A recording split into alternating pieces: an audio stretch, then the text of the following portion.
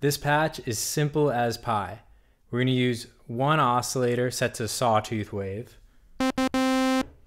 And it's going to be brassy, so let's use full keyboard tracking. We're going to tune the filter to a 1/6 and no resonance. Since I know we're going to be using some envelope generator on this, let's go ahead and do that now. So take it up to about 30% and turn the sustain all the way down. Now using our resonance trick, let's tune our filter to a 1/6 above the note that we're playing.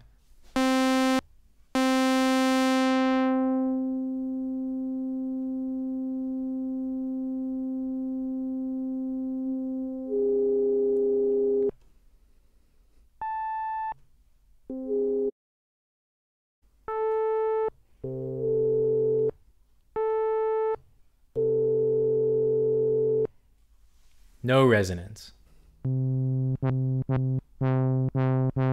This is where you can get creative and really make the patch your own.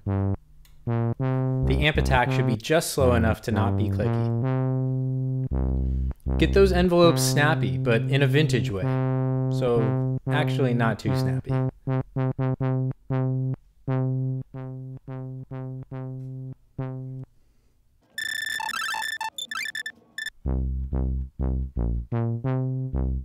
Throw some slow vibrato on there to make it sound like a warped record, and poof, there you have it.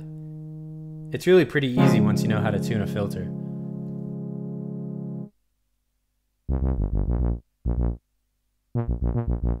Enjoy!